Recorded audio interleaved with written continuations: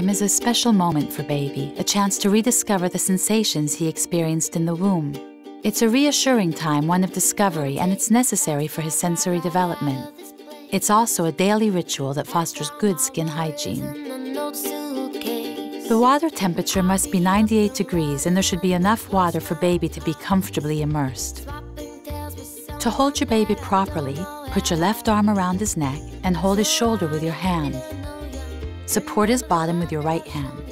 Baby's ready for bath time. Lower his head, leaving his ears and face exposed. To reassure baby and give him a feeling of security, bring him closer to one side of the bath. Wait until he's settled before starting. Continue to hold him with your left hand and scoop water up with your right.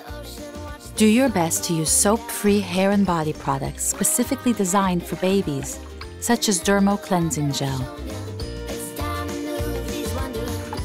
Lather the product all over his head. Massage his scalp, including the soft spot, and continue downwards, working along his arms, torso, and legs, and ending with his private parts. Then rinse with bathwater and baby is clean. To rinse his hair, pour water over it with your right hand or lower his head back into the water, but be sure not to splash his eyes.